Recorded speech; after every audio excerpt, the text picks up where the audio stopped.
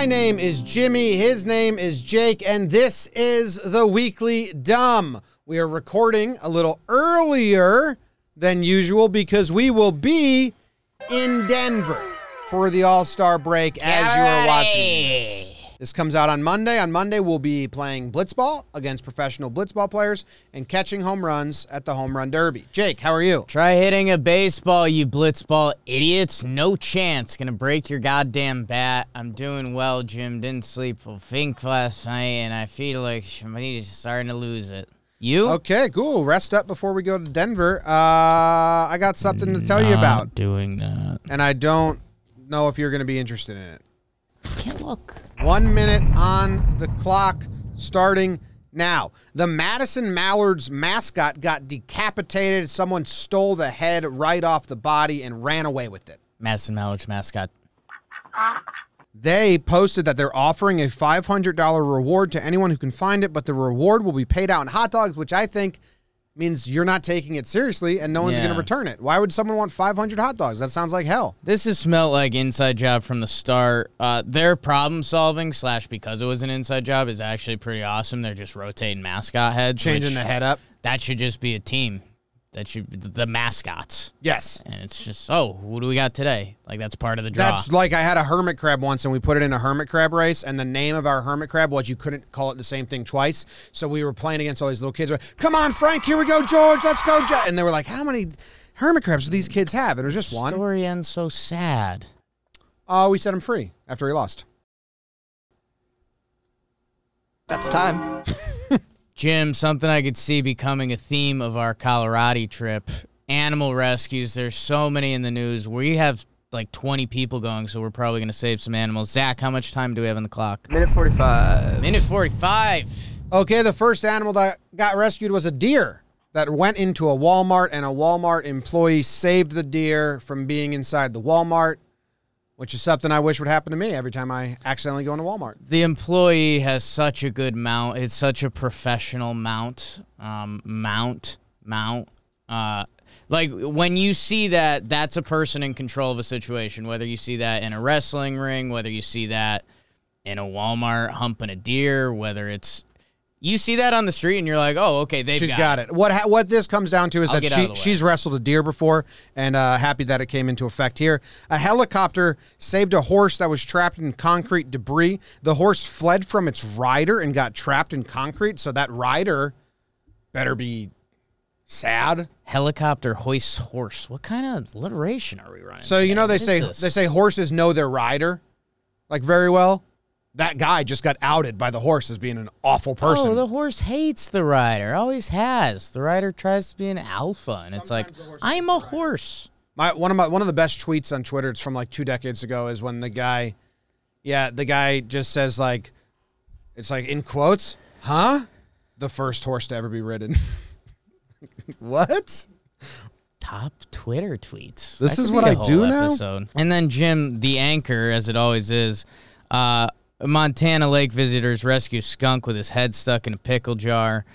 I think you're kind of on its dreams and aspirations. You know I struggle with some of the animal stuff. So it's an awesome video, but it's sad. Well, I think the skunk just wants to be an astronaut really bad.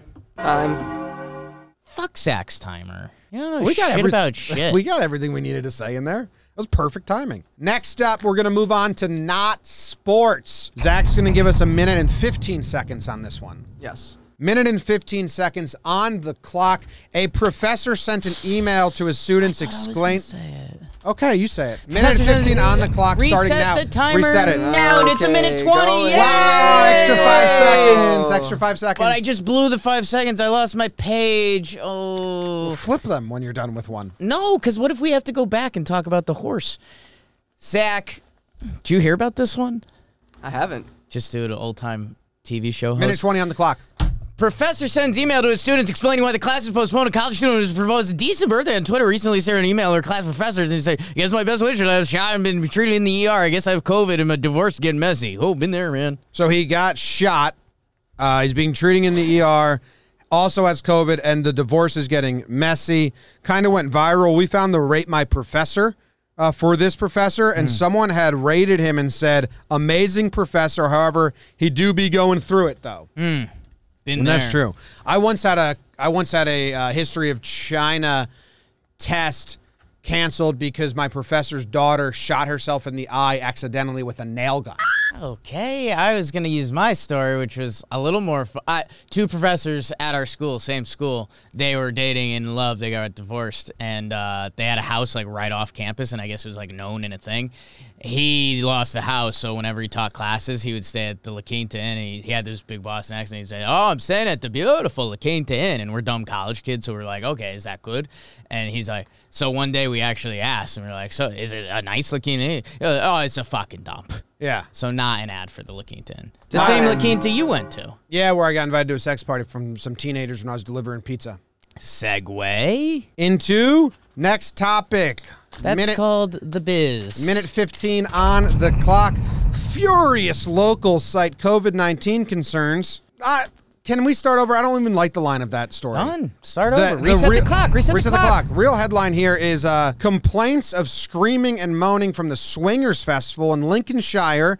Around 400 swingers arrived for a 4-day sex festival called Swingathon, and they told everyone it was canceled because of COVID, and then they were like, they just did it anyway.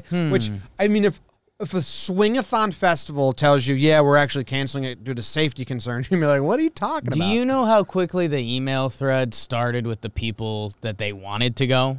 This was just to get rid of the riffraff. Oh, how many swings do you think are there? How many swings? Yes. Actual swings? Not sex swings. 0.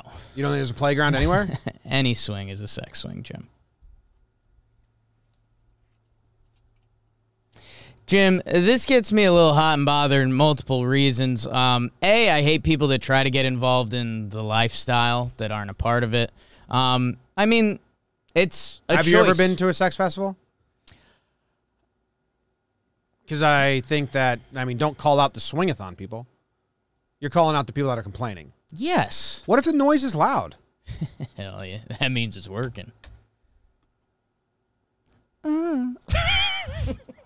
That's time. Which brings us to... It's The employee of the week. It's the employee of the week. It's a guy who sings song that we like. It's the employee. We thought about giving it to BBD because we're actually recording on his birthday. He lost out. We thought about giving it to Key Brian Hayes. Trevor Blue's weed plant. So Cali, bro. But... we are giving it to Iman. Not only fantastic artist, yeah, one of the earliest followers fans of ours of Talkin' Yanks, Iman. And we just listened to his song to get pumped up for the show. What you say, Fuck you, you beep. I don't want I beeped you out back. ho and not fuck. I think you'd have to beep both of them. Beep you beep. I don't want you back. It's an all-time song, and the YouTube comment that made me laugh before this was someone in quarantine. The top comment was like, "Hey, 2020, listen to this in quarantine." Like, damn. Big Iman. Emotional. Iman's a big Talkin' Yanks fan. We're big Iman fans. That's how you say it, right? Yeah. Watch this, Zach. That was a Weekly Dumb! This Weekly Dumb was brought to you by the Jomboy Media store. Buy a shirt, you hacks. I had a visual in my head. Glad the time ran out, so I couldn't say this during the time. I had a visual of, like, they are inspecting the noise, and the loudest room is just, like, the solo room. It's just, like, everyone, like, the whole outdoor ring of the room is just all solo acts just screaming. In like, my what? experience, you set up a fake loud room, so if the pigs come, they check out that room. I don't know if you What? All right. An end scene. I don't know. Actual pigs. Oh. What were you? Jimmy. I had pigs dressed like cops. Respect Iron Fort.